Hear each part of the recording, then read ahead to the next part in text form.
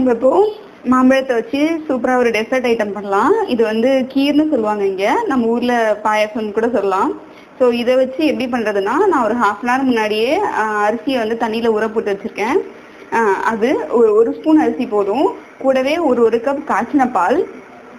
அப்புறம் நான் ஒரு இது மாதிரி இந்த சைஸ்ல ஒரு 2 மாம்பழத்தை எடுத்துட்டு அதுலேருந்து தோலை சீவிட்டு மிக்சியில போட்டு சும்மா அரைச்சி வச்சிருக்கேன். அது கூடவே ஒரு 3லேருந்து 4 முந்திரி பருப்பு.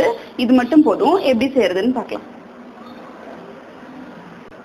நான் அரிசியை ஒரு மிக்சி ஜார்ல மாற்றி வச்சிருக்கேன். அது கூடவே இந்த முந்திரி பருப்பையும் போட்டு நல்லா அரைச்சிக்கலாம். இப்போ அடுப்பில் ஒரு பேன் வச்சிருக்கேன். நம்ம அரைச்சோம் இல்லையா, அந்த அரிசியோட பேஸ்ட்டை இதில் ஊற்றிக்கலாம். இதில் ஊற்றிட்டு கொஞ்சமாக தண்ணி சேர்த்து இதை நல்லா கலந்து விட்டுக்கலாம். ஒரு 2லேருந்து 3 நிமிஷம் அடுப்பில் இருக்கட்டும். இப்போ அரிசி மாவு நல்லா வந்து கலந்து வெந்துருச்சு. ஸோ இது கூட நான் வச்சிருக்கிற 1 கப் பாலை சேர்க்குறேன். பால் வந்து ஆல்ரெடி காய்ச்சின பால் தான். ஸோ சேர்ந்து இதை நல்லா கலக்கி விட்டுடலாம்.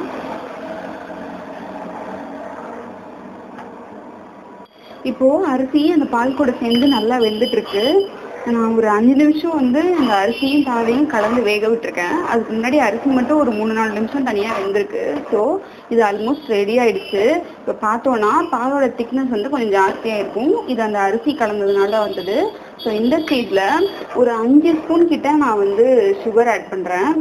சுகர் ஆட் பண்ணதும் லைட்டாக இலகும். அந்த நல்லா சுகர் கலந்ததுக்கு அப்புறமா ஸ்டவ் ஆஃப் பண்ணிடுங்க.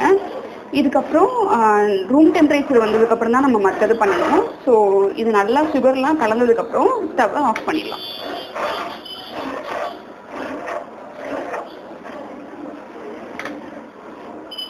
இப்போது இது நார்மல் டெம்பரேச்சருக்கு வந்திருக்கு. கன்சிஸ்டன்சி பார்த்தீங்கன்னா லைட்டாக திக்காக இருக்கும், நம்ம ஸ்பூனில் சாப்பிட்ற மாதிரி.